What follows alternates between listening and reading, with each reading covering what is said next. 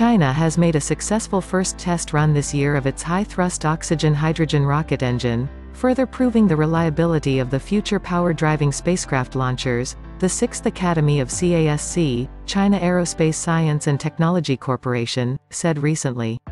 The test lasted 520 seconds, the first long-time test of the engine.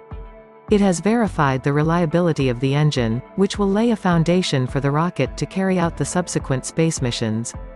As the most advanced cryogenic liquid rocket engine in China, the engine is designed for the core stage of the Long March 5 series carrier rocket, which will be used to launch different modules of China's space station. The high-thrust engine will go through more than 20 experimental tasks this year. China plans to launch 6 spacecraft, namely Tianzhou 4 unmanned cargo spacecraft, Shenzhou 14 spaceship, the laboratory cabin modules Wangtian and Mengtian, Tianzhou 5 cargo spaceship, and Shenzhou 15 spaceship. The 2 laboratory cabin modules will take a lift to the space on the Long March 5B carrier rocket.